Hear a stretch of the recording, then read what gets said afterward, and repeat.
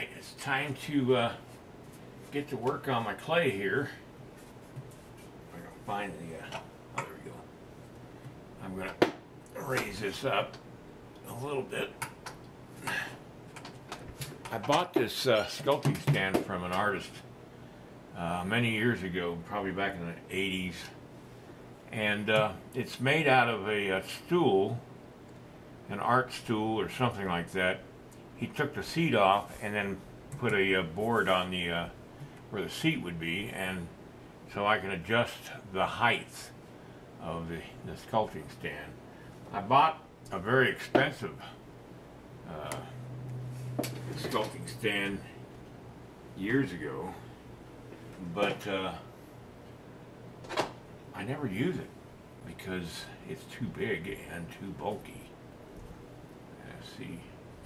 I know I got a screw holding this. I guess I don't. What I do is I made this sculpture so I could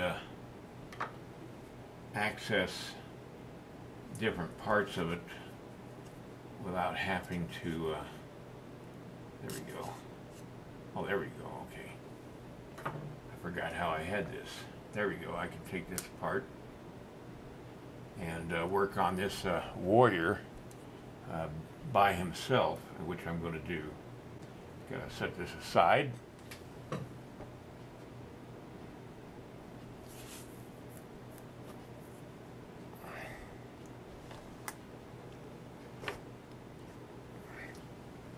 I just made it so I can take the horses apart, I can take the figure apart.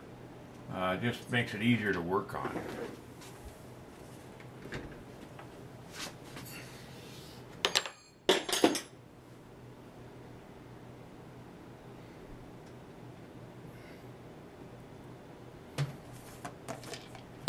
Got my screws here to anchor him down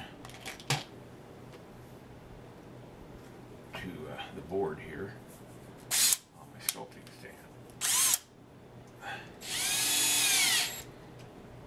Alright, that'll keep them in place while I work on them. It's been several years since I worked on this. So it's going to take some cleaning up to do. Well, I got a couple of mannequins that I bought online. I got this from anatomytools.com. They've got larger figures and these small ones, which if you're doing anatomy, you really have to have them. I mean, you got all kinds of books and stuff like that you can go by, but until you have a really good mannequin to go by, you really can't get the feel for the muscles. This is another one of those figures, and as you can see, it's quite a bit bigger than the little one. This one, I can't detach anything. Everything is solid. This one, I can take the arm off, and I can look at the muscles underneath the arm, on the inside of the arm that normally is right next to the body and you can't see. And it's just very handy. It's got all the veins if you want to put veins in your sculpture. This is quite a bit more expensive. This is probably in the $400 or $500 range, but I bought it when I could afford it. You know, I've never regretted it. This is the head of the figure, and it's detachable, and like I said, you get all the veins that you can look at, and on one side and then skull on the other side. But these are all magnetically held in place. You know, if you tip it over, it's not going to fall out. It had the anatomy of the groin area, but I've lost that. But like I said, being able to see it in the round is extremely helpful. And here they've got the outer muscles cut away and the deep muscles showing in the leg and then the buttocks. All that is extremely helpful. Alright, let's get started on cleaning my figure up. Like I said, it's been sitting for several years, and so it's gotten a few dings and a few scrapes. And,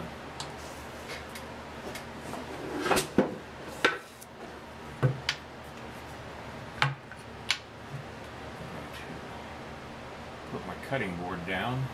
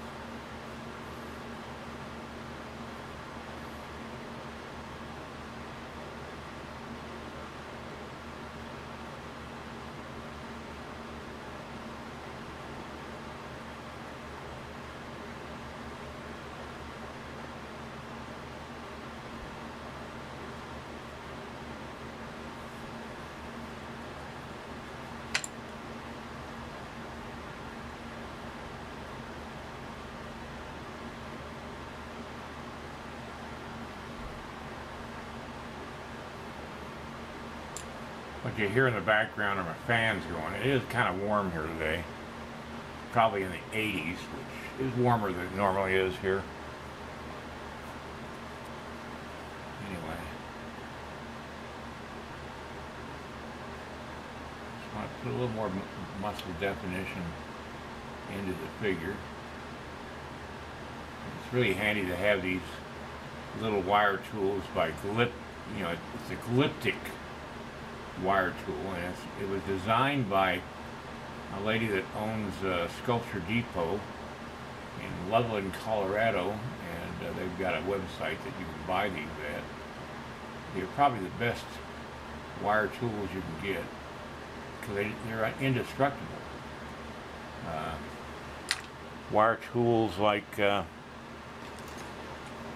this one, over time the wire will break loose, and it's really hard to recover from that. This wire tool breaks loose, and you just tighten up the Allen wrench screws in the thing, and it tightens up the wire again. But I've never had to tighten them up yet.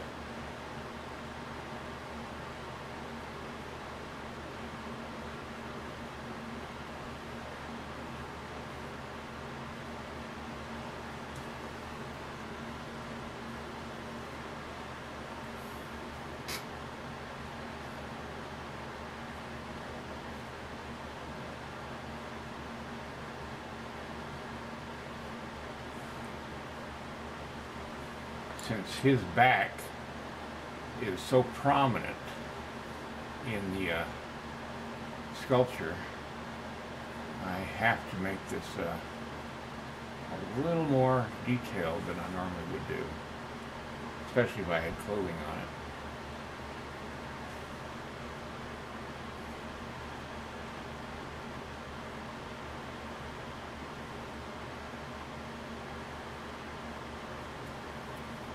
I'm not making heavy cuts into the muscle, I'm just putting a light cut so that I'm not overemphasizing the muscle.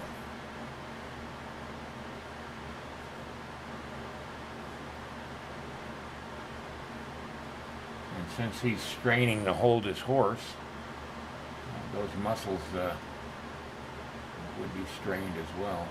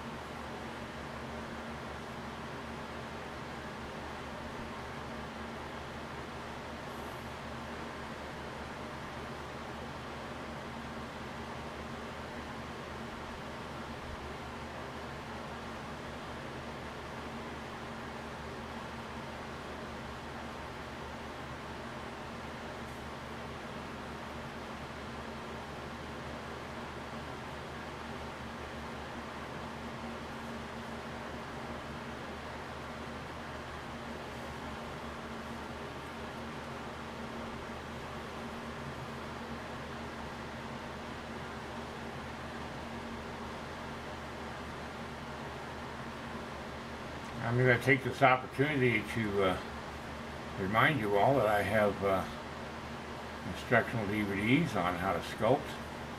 I'm working on my 10th one now. I'm just taking a break from doing the video to work on this sculpture here to get it ready for the Foundry.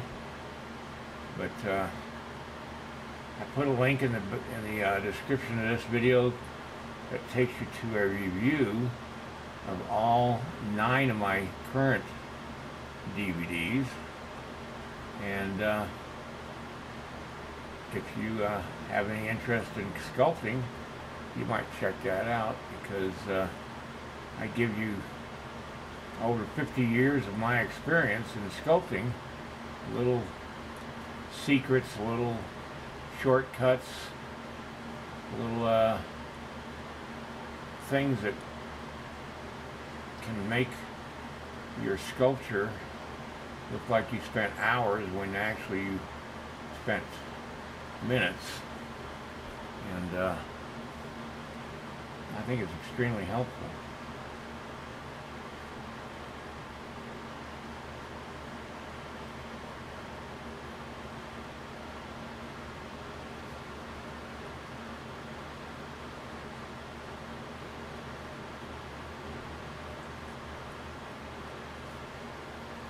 Selling those DVDs help keep me sculpting on YouTube.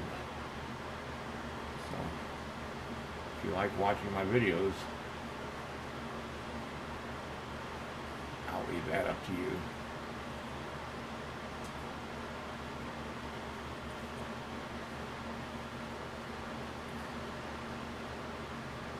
Now what I'm going to do is I'm going to get this to a point.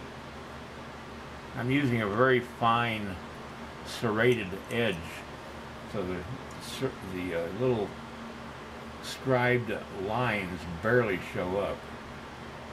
And when I hit this with some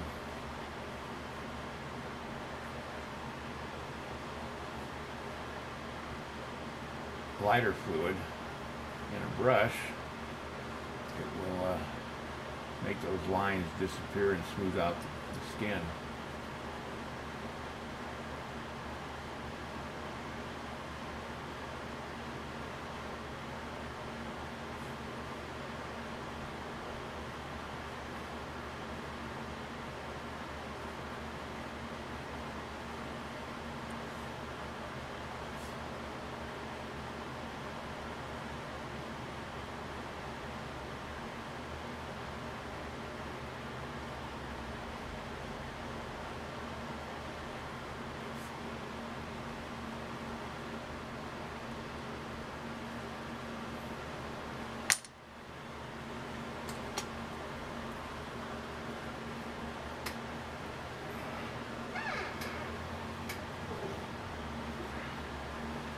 Now this brush is a little stiff from doing clay in the past, smoothing it out. It just takes a little bit of lighter fluid to soften up the brushes again.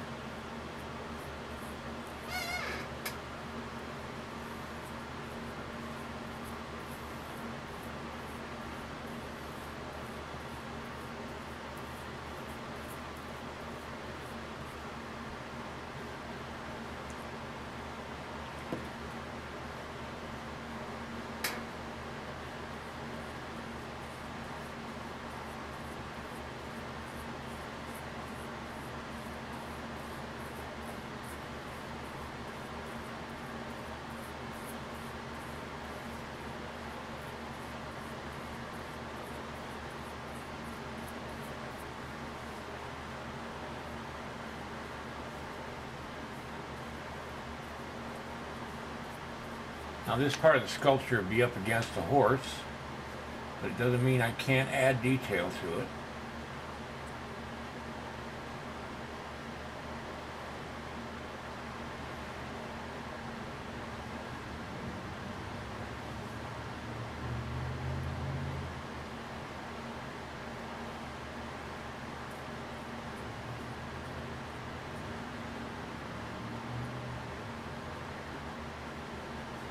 I got to work on his hand. I'm probably going to do that in wax because I need it to hold its shape, and it's too small to get a good detail to it and have it hold its shape. I've already done the feathers in wax, only because they hold their shape better than clay would. This hand will be holding the reins of the horse, and so I like the way the hand is, and I'm just going to do a little work on it. It's in clay, but see, I'm going to have the fingers spread out on this hand, so I need to do those in wax.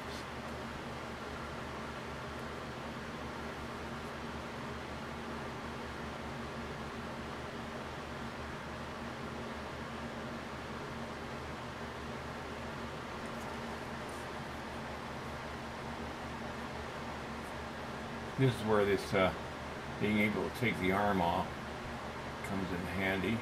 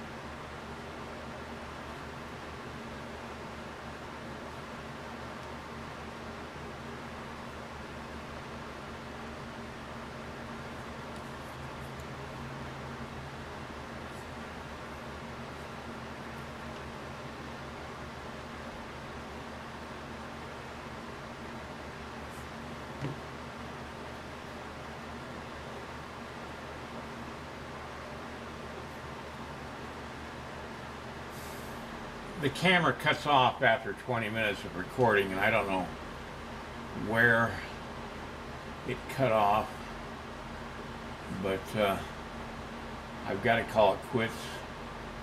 It's getting late in the evening. I've got to cut my lawn when it gets cool, and I'll pick this up tomorrow. I know, yeah, it's terrible. You have your regular life mixed in with your sculpting. You just sort of have to take it a little bit at a time.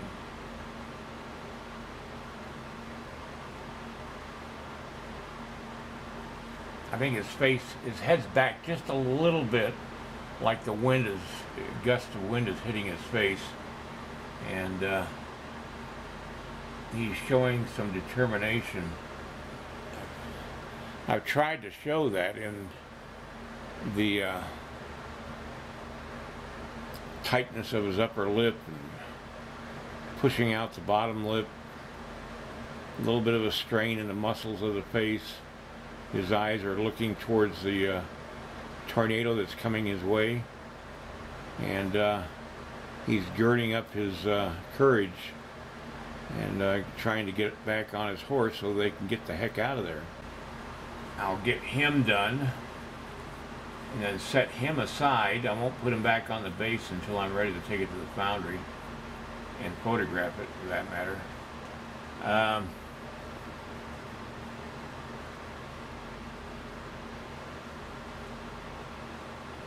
I'll do whatever I need to do on the bottom part of his legs here.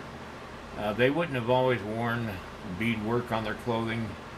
On everyday use, they would have worn everyday clothes that they were comfortable wearing for the time of year. All right, everybody, I'm going to say goodnight, and I'll see you tomorrow.